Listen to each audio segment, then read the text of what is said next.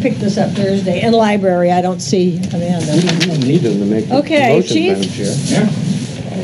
Stupid clock is We're going to do the 8 fire. o'clock, right on the dot. Oh, boy, are we good. Madam Good Chair. evening, sir. Good evening and Happy New Year. Fire, Happy New Year to you as well. Reviewing the chief's budget. This is a pretty clean cut budget that we reviewed on the, no, we reviewed it before the 20th. There's fire, a yellow tab. I have one quick question for you, Chief, before we... Yes, ma'am. I've had questions from a couple of individuals who are residents of Hampton who have had ambulance billing. They've had runs where you billed an EMS, but their insurance wasn't enough apparently to cover the billings. Are we still forgiving that, or? Well, that depends on individual circumstances. Okay. There are certainly means to do that. They actually can put in a claim to have that forgiven, and that's done at the Board of Selectmen. But it would be a personal request That's to the correct. Board of Selectmen? It goes through finance, right, through the finance director. Through finance, Right. okay. Thank you for that. Question. Yes, sir. What is the charge for the ambulance service, sir? Ooh, off the top of my head, I do believe that BLS services are $544. I'm not sure on ALS service. I believe they're $1,079. You go to somebody's house, take them to the hospital, it's $500, am I not understanding? You don't understand that they have, if they have to administer oxygen or Correct. any kind of Yeah. drugs, any of that stuff, it's all kept track of. So Right. there's a base price and then all the add-ons. It's not just the transport, it's the services accompanying the That's true. transport. Like a minimum. Right. And what we do now is a package bill. Historically, there was almost an a la carte. So if they gave oxygen, if they used a nasal cannula versus a mask, or if they gave an IV, each of those charges had to be picked. Now it's a combined billing. So if it's a BLS call and the ALS services, such as medicines are not administered or a cardiac monitor is not used, then it's one rate charge. If those services are incorporated, then it's a second rate charge. Thank you. Yes, sir. Okay. Maureen? And those charges are correct. Thank you, sir.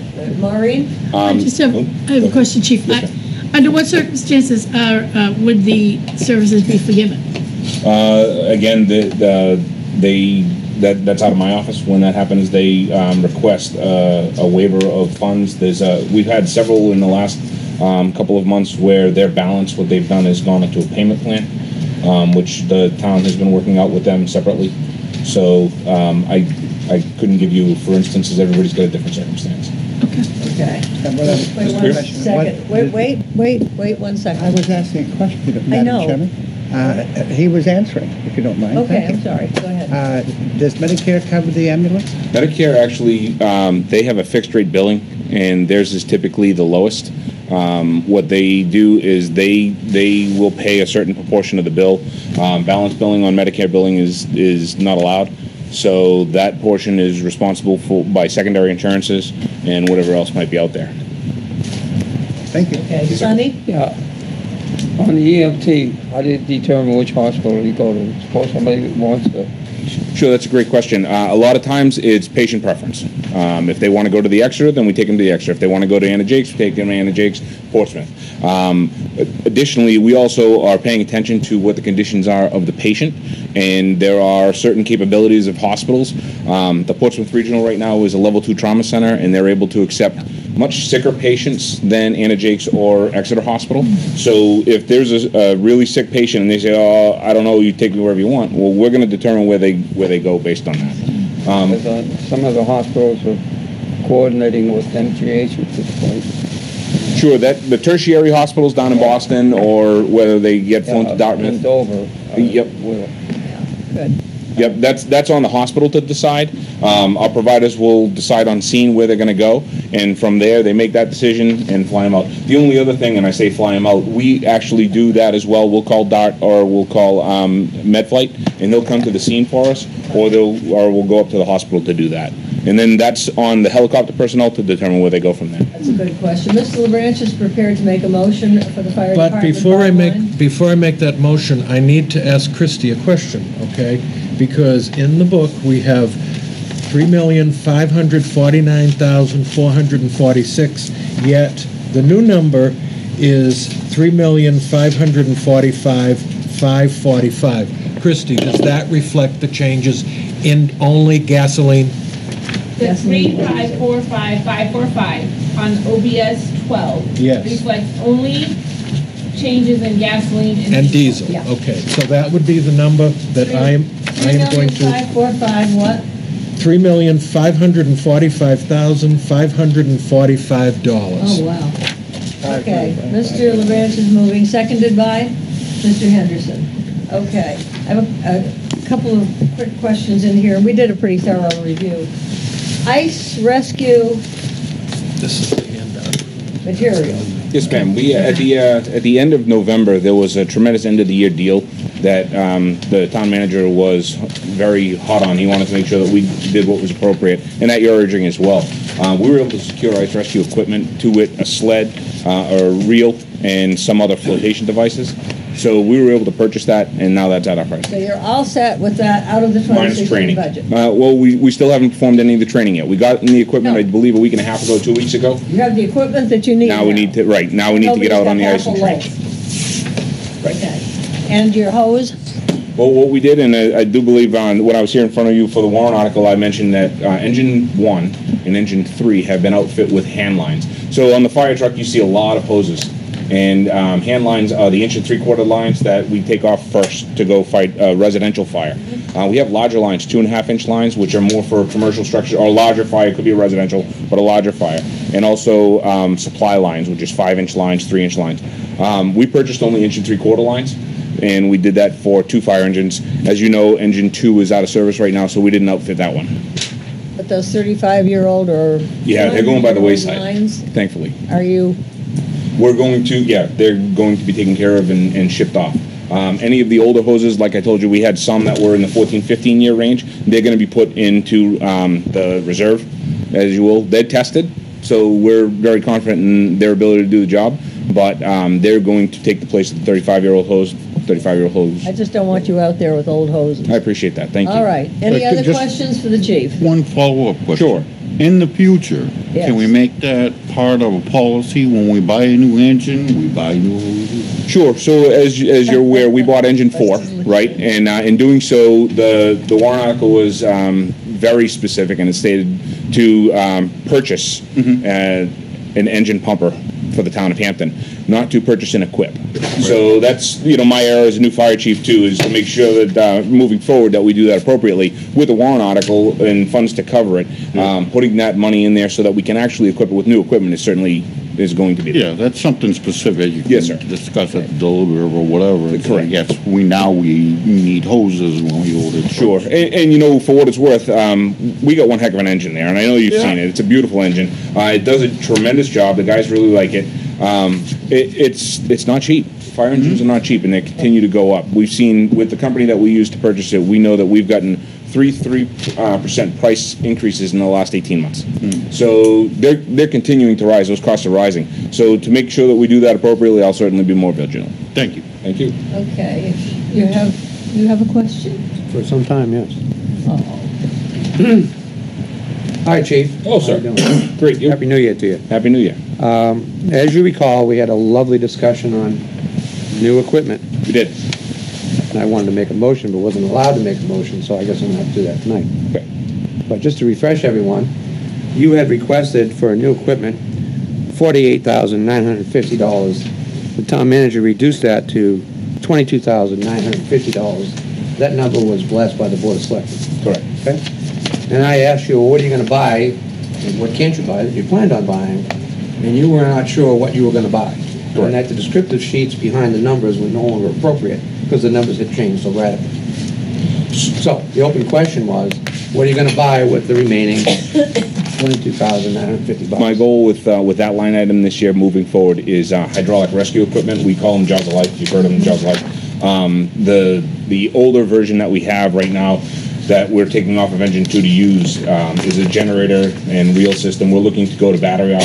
As you might imagine, that's the way of the world right now. They're much lighter, they're much safer, and they're also able to be used in places that you don't have to carry the generator and all the hoses to go with. So you're looking to buy Jaws of Life? yeah, cutter, spreader, battery charger, and 4 batteries will cost a total of $24,000. I priced that out today. $24,000. Right. Close enough. So you actually need another $1,050. I feel very comfortable that we'll be able to do that. I priced it out myself. I know that I have a Captain McMahon, who's in charge of hand tools, and I'm sure that he could do a little better job. Well, if you need 24,000, just say so. We'll make it 24,000. I mean, I want the budget to be accurate. I'm not just looking to cut. Me too. I'm looking to make it accurate. And I understand that. I feel very comfortable that I'll be able to purchase what I need. All right. Wait a minute. Further Wait a questions? minute. Yes. As you know, we discussed the fireworks We did. detail display as well. Last one of the year. Last year, just to remind the audience what it was about. Last year, we budgeted 0 and spent 7,500. We did. You want to talk on that, Mr. Jones? But that was actually paid out of the so-called Fund 26, I think. That's correct. Now, Fund 26, I did some research on, and this is going to be coming up in other budgets, fire and, not just fire, but police and DPW as well. This was actually passed in 2006 under warrant article number 21, and its purpose is the funds to be expended from this revolving fund, the cost of police and fire department private details. Correct. So when you spent money for the fireworks from this fund, you were properly using this fund. That's just a simple fact, as far as I'm concerned. I agree. Absolutely correct thing to do. But since we have a fund for that purpose, in my mind, it doesn't make sense to have a line in the budget for that purpose as well. So, I really do oppose having two sources to fund the same activity when one is more than sufficient, has proven to be more than sufficient, Sure. Well, and there's no reason to believe it won't be sufficient next year. and I appreciate what you're saying. However, with the Fund 26, that is a revolving account, which means that they have input. The fireworks details, from the perspective of the fire department, does not generate input, right? We don't have Verizon coming in. We don't have Unitil coming in and paying to have that fund created and added to. When we were drawing down, that was a stopgap for that. Yes, sir. You're doing these fireworks, the details for the village district. That's correct. But Whether that's now under the town. the village district is paying for that detail or not is not relevant to the expense we're discussing, okay? And what we're discussing is the expense of the detail. In the fund's purpose, it says right here, these funds may be expended only to fund the cost of police and fire department private detail. Highly appropriate to use the fund, therefore not appropriate to be in the budget, in my mind. And I understand your point. However, I would say that it's a finite fund, not never-ending. The taxpayers' pockets are finite as well. And I understand that completely. The Board of Selectmen, if I'm not mistaken, Mr. Bridle's here to talk about it. We did that can probably back me up. We did discuss that at the Board of Selectmen level, and they chose to take it on as a department because, and forgive me, Ms. Buckley, but we were talking about that through and with Mr. Rage, that this was part of the town, and so it was going to fall into the town's budget, I'm not meaning the fire challenging the department. expense. I'm Okay. challenging how it's being financed. I understand. We have a fund to finance this expense. We ought to use the fund for financing this expense. If management and the governing body decide that this is a good expense to fund, then they should be funding it from the proper source. And in my mind, that proper source is the fund that was set up to pay for private details, so-called Fund 26, which is actually called something a little bit different than that, of course, in the warrant article. The Hampton Police, Hampton Private Detail Revolving Fund, also called 26. Well, the thing is, this was a stopgap measure, too. But historically, it's always come out of this budget. It's always been in there. If you look back through years and years and years, we paid for the fireworks details. Usually with Fund 26, that is for, typically, not always, but could be a cruiser detail, could be a club detail, could be a welding detail. Correct. Where they have a welder, where they have to have a firefighter stand by. And so the money goes into that, and then it's paid out of that fund for that. That fund raises money, and typically the town makes additional funds when they need a cruiser or they need other apparatus or stuff, so they charge for that. And that's why that fund has a little extra money in it that it doesn't always. However, that fund typically was not used for the fireworks detail. It's used more for welding details as far as the fire department's concerned. Fire watch. The fire marshal. Fire watches. Fire watcher, if you have a fire watch at a house, correct. You're talking about reimbursable services. Correct. Correct. Which Well, the that is not- fireworks that is not have what been the warrant determined article on. says. And the warrant article doesn't say for reimbursable expenses. It says funds may be expended only to fund the costs of police and fire department private details. It doesn't say where those private details generated revenue for the fund. It doesn't say that. So then make a motion however you want, we'll see how it goes. I just want to be clear on what we're talking about here. Last year, we budgeted zero in the budget for this, yet it was paid for out of the fund. I think that was an appropriate action to do. If the governing body decided that that was a valid expense to pay, that was an appropriate source for money to pay it. We don't need it in the budget. That's the centrality of the argument. We don't need to, I mean, if others want to argue that, you know, we're going to make this fund be a little bit different than the wording in 2006 warrant article, that's another thing entirely. All right, but I'm relying entirely on the wording in that warrant article. Okay, Fred, you. Madam Chairman, this money's in there because the precinct is not a private party, they're a governmental agency. And therefore the appropriation is made to pay for them because it can't come out of Fund 26 by its own definition. Well, it came out last year. Well, it shouldn't, that's why it's in here. Well, according to this warrant article, money in this fund can only be expended by the town manager. Not even town meeting can expend money from this, according to this warrant article. We put the money in because they're not a private entity, because we were asked to fund I don't it. object to the funding at all. If the governing body and management decide that funding the fireworks detail for the village district fireworks is a good thing to do, that's not from my purview as a budget committee member to discuss. What it is the source of how we pay for it. We have a fund to pay for it. In fact, we have in the most recent year paid for it via that fund. And so it seems impossible to me that anyone would argue that it's not appropriate to use the fund next year without arguing that it was inappropriately used this year. Selectmen opted to use it last year. I'm telling you what the fund says and what the town voted. It says you can't do that. You have to appropriate funds for it because the precinct is a government, not a private agency. So therefore, it requires an appropriation under the law and under the warrant article. You can remove it if you want. What's going to happen is that money will be taken from another line item in the fire department. Well, I mean, that's not a decision for the budget committee, because once we give you a budget, you guys can do whatever you want with that budget. We all know that. Mr. Kravitz has a question. This discussion really belongs for the deliberative session. My question is, you've got a gasoline and a diesel line that has to be adjusted. It has been, Sonny. Sonny, this is a deliberative session. We adjusted it on the bottom total. That's why we're deliberating, Sonny. 3,545,545. Okay. Further questions for the chief? Anything further, sir, that you want to call to our attention? So we've got $7,500 in here. I would move to amend the present motion by reducing that by $7,500 and encouraging management to use the funds, the Hampton Private Detail Fund, to pay for this if they desire to pay for it. Is there a second to Mr. Jones? Seconded. For discussion. Seconded by Mr. Pierce. You understand the intent? In favor of the motion as amended? That would be? Reducing by $7,500. Reducing by $7,500. Mr. Marr, Mr. Jones, Mr. Pierce, opposed to that amended motion? Bridle, Russell, Kravitz, Lapham, Henderson, Woolsey, Pluff, Augustine,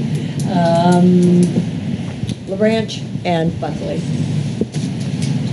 Thank you very much for what you do. So you gotta approve the bottom line. The bottom line. Bottom line. On my motion. Well, we do get a little carried away. At the bottom line, 5. We wouldn't want it. 545. That will be confirming the complete fire department budget for 2017. In favor, seconded by Mr. Henderson. Who moved that? Stephen, okay. This reflects the reduction in gas that was proposed before the recent gas price increases at the pump, right? Yes. Right. Okay, in favor of the motion. Rusty, on that? I don't have a crystal ball. I have to just go over. Okay, in favor of the motion, because the amendment failed. So we're going for the Bottom line, $3,545,545 for the Hampton Fire Department.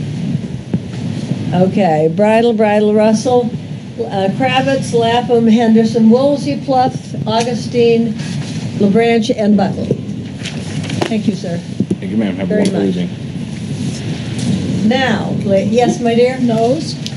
Ask for no's, Oh. Mary Louise. Well, opposed, Mara, Jones, and Jones, Pierce. Pierce.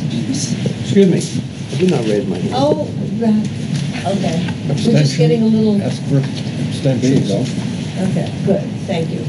What is he? One doing? abstention. One abstention and 2 no's, right? Yes, Now, Jones is he- abstaining. Are you abstaining instead of? No, I'm waiting for someone to call for a vote on abstention. Okay, if we were moving along here, we might. We wouldn't have this do that. discussion, it would already be done. Okay. Dear God. One abstain, Jones abstained. Is Barbara's getting is there ready. anyone opposed?